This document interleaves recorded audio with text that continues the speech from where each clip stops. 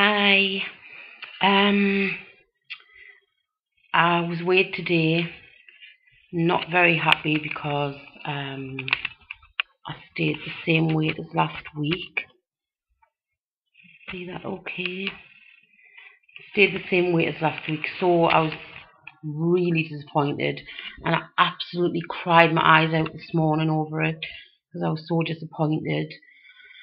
But yeah, last week I was ill for quite a few days, so I didn't get much walking in.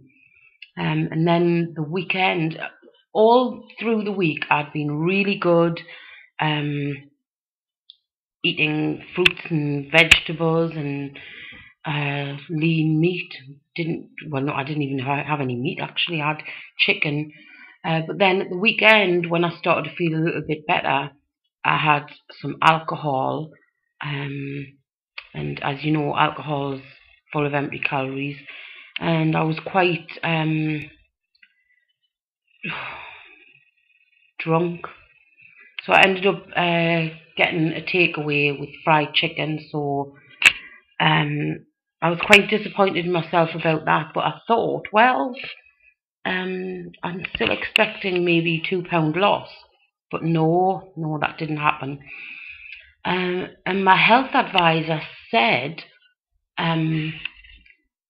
if you're not keeping a diary, there's times, you could be picking at food and you don't realise.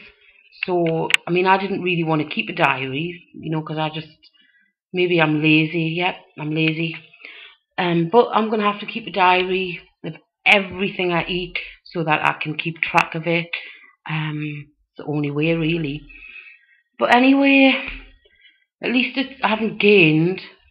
And I'm going to have to do a lot more walking. And like I say, keep a diary. So hopefully next week will be better news. So I'm sorry, guys.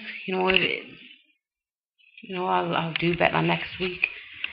Well, this week from today, I've done quite a long walk, and it was quite a nice day as well.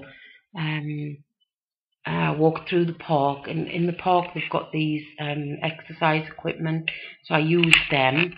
That was fun. And that's it basically. I wanted to share a story with you of what it can be like when you're really, really overweight, morbidly obese. Last week I was on the bus and it was pretty empty, and these kids got on between the age of 14 to 16, not really sure, 2 girls, 1 boy, and they sat behind me. The bus was pretty empty. There was a couple of people on, but they chose to sit behind me. So that's fine, the bus is moving. And then the next thing, one of the girls said, "What's that smell?" I was like, oh God, here we go. And the other girl said, "I don't know. It smells like wet dog." I was like, oh God. I thought, well, if I smell like wet dog, move seats. But then I thought, no, I don't smell like wet dog. I've had a shower. I've got nice clean clothes on, washed my hair, got my Britney Spears on. So I thought, no, I don't smell like wet dog. I think that you just want me to react. But I didn't. And then after they got no reaction,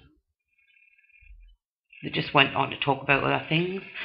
I mean, it could be me being paranoid, thinking, but I don't think so. But anyway, I really don't care, about that, because people are going to be horrible. That's the way it is. But I did have I just let it go off me like, water off a duck's back. So that was it basically. So I just wanted to share that with you. And hopefully next week, in fact, definitely next week it's going to be better. I'm going to do more walking. I'm going to keep a diary of what I'm eating, just in case I am doing what the health visitor says, that's snacking without realising. Yeah, because she was telling me about a show she was watching about people not knowing why they put on weight constantly, and they put hidden cameras in their homes, and it ended up, say if they were making a meal, they'd end up putting some in a bowl, eating that, and then having the meal, and then maybe late in the evening watching TV, and then end up snacking on crisps and chocolate and all sorts of things like that. So, I think what she says is probably right. So I think I should keep a diary of everything, and that keeps me on track. And I'll do that. I didn't really want to keep a diary, but if this is gonna work, I have to do it the right way.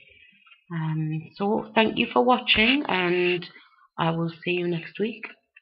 Bye for now.